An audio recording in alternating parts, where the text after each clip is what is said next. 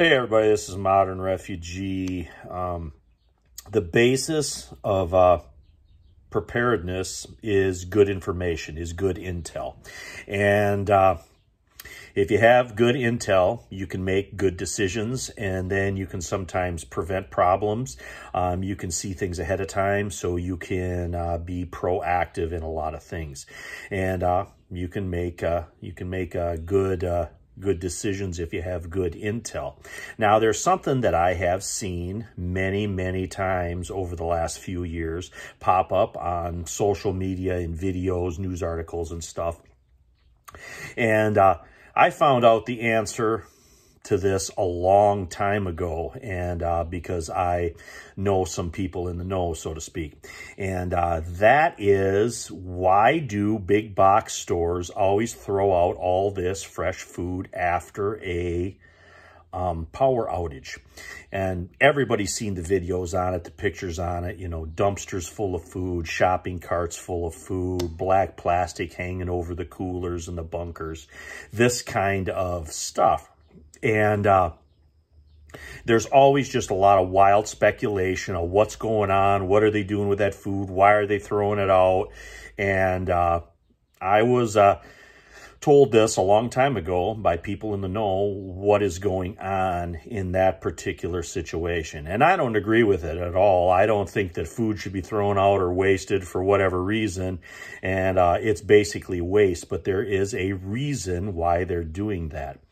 And basically what it is when that food temps to a certain level and it's over a certain level, that has to be discarded.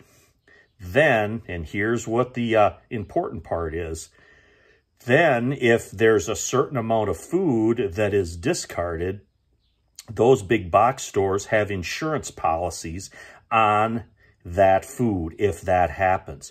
So you have a whole bunch of food, it temps above, it has to be discarded, it's over a certain dollar amount, it automatically triggers that insurance policy. The store gets their money back from the insurance policy.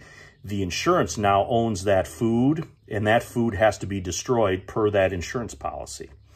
And that's why you see big dumpsters full of food and big shopping carts full of food sitting after power outages in these big box stores. Because those big businesses always outsource everything, and they take precautions against things like that through insurance policies. So the insurance pays the store doesn't care anymore. It honors the, whatever you want to call it, the terms of that policy, and that food has to be destroyed. The food no longer even belongs to the store at that point, belongs to the insurance company. Sort of like in some states, when a car is totaled on the road, it's totaled by the insurance company. It can no longer be put on the road. It can be sold for parts or whatever, or, you know, just scrapped out because it can no longer be put on the road. It can no longer be used because that's the insurance company's call. So that's big business for you. That's how they run things.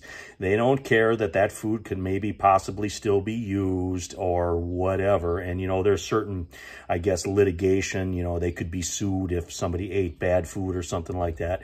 But that's not the major portion of it. The major portion of it is that insurance policy where they get their money back after the fact because of a power outage, because it was over a certain amount. Like I said, I've never seen that. I've listened to just countless videos and read different blogs and different news articles on it. And I've never ever heard what I heard as far as why that takes place. So that's why I wanted to do this video and let people know that's why they are doing that. So you guys got good information, and good information nowadays is sometimes hard to come by.